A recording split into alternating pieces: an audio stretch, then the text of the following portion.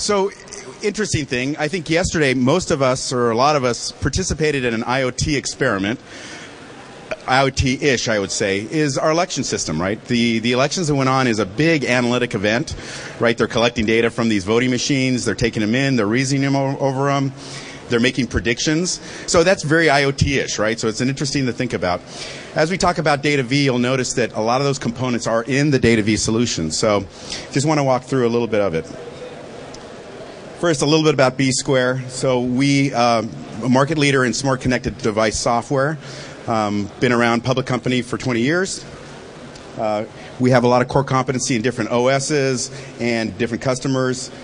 Here's kind of our NASCAR slide of folks we've worked with. So we have a lot of competency in a lot of different areas. Let's go ahead and talk about Data V. So Data V is our platform for IoT, and it really consists of three basic components. There's the platform, the product piece of it.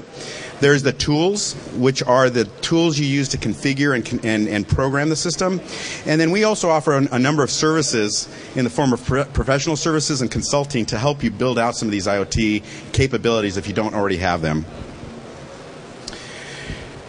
We use a workflow model to determine how you get data from your sensors into the enterprise.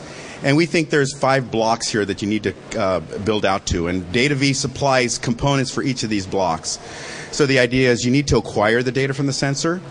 You then have to interpret it. You have to make sense of it. This is a temperature from a room. This is RPMs from an engine. Whatever it may be. So it's semantic sense to that data.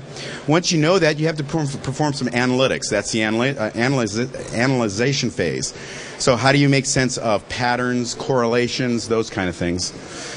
Once you understand that, you can now act upon it. I mean, it could be simple as sending an email off, or it could be as complicated as starting a whole another workflow. And the last piece of the puzzle is you need to share that information that you've captured with your enterprise system. So, important thing to remember about Data V, it's an ingredient into your solution. So we're the pieces at the bottom where we capture the information and then we extend into the middle pieces. But it's your application, your core competency that we're trying to drive. So what are these major components? So this is a kind of a block diagram of the piece parts of Data V. And I'm going to go through each one of these kind of quickly. So at the very bottom, we have the sensor integration. So this is the piece that's concerned with capturing data at the sensors. We run on a number of different platforms. We run all the way down from MCU, microcontroller type devices, all the way up to full Linux boxes and Windows machines. So we run the gamut. And we provide a number of sensor interfaces to that. This is a big part of it, is our device, our data intelligence platform. This is the piece that we allow that distributed processing down to the edge. So there are some operations that are best performed in the cloud, but sometimes it's better to get that processing down as close to the edge as possible. We provide that capability, and I'll show you the tool a little bit that does that. But it allows us to make these sensors a lot smarter than they really are. This is the reasoning engine. So this is a part of the process, our product, that allows you to actually make sense of that data, make some really smart decisions. And again, I'll show you how that's kind of configured. This is very much targeted for line of business managers. It's not an R&D effort. This is really something that the guys that understand the problem domain can actually type in their stuff. It's graphical, so it's very easy to type in.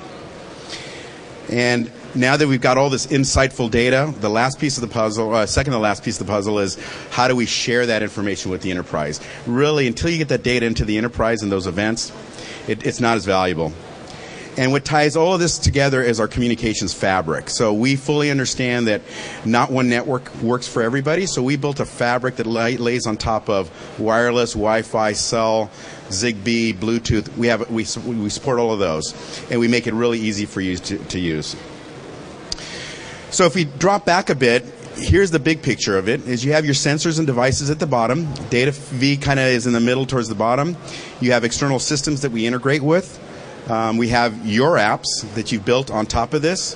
What comes up from the devices is information. What goes down is command and control. So we try to loop the whole thing here. Here's an example of an application that you would write that actually lives at the device or in the cloud. We have a very flexible deployment model. So the idea is if you want to run this code On the device, when you click the button, you just say, where do you want to deploy? It'll say device, or you can say the cloud. In this particular example, this is an HVAC unit, an AC air conditioner, and it's a smart air conditioner. It basically knows about occupancy because it has an occupancy sensor. It can check the outside temperature, and if it's colder than it is inside, it can actually vent air on the inside. So this is a flow. And you don't have to be a technologist to understand this. This is really easy to do. Again, it's targeted for those line of business managers to drag out. So you can. This program then gets compiled through Data V and runs on the device. This same diagram can also be used in a text-based format. Again, this is our rule engine.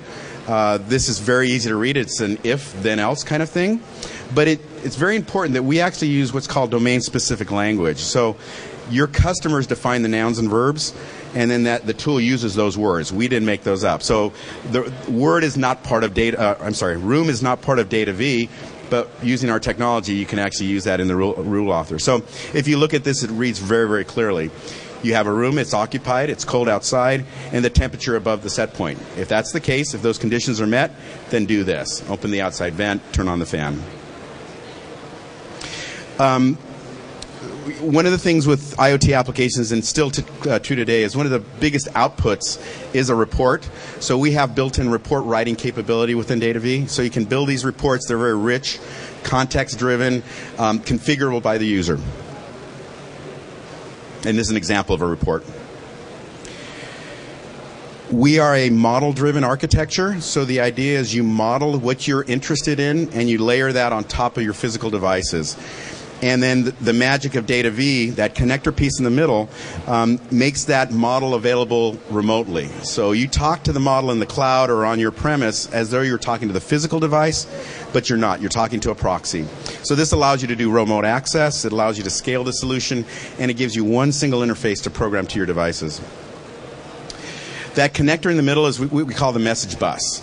And it's a pretty powerful concept in the sense that what happens is you plug in your physical hardware onto that bus. We have an SDK that you can program to, or we could do that. In addition to hardware, you can also program or connect up software systems.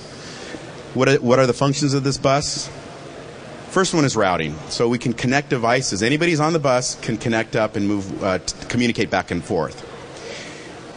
We can handle quality of service. Not all data that you're going to capture is the same. So you want to make sure to understand what that data is and treat it appropriately. So the bus will treat certain data points better than others. Transformation is a big part of the product, is that you may have two devices that speak different languages or different protocols. The message bus rationalizes that and mitigates that. So again, it's built into the product, so it makes it really easy to have it.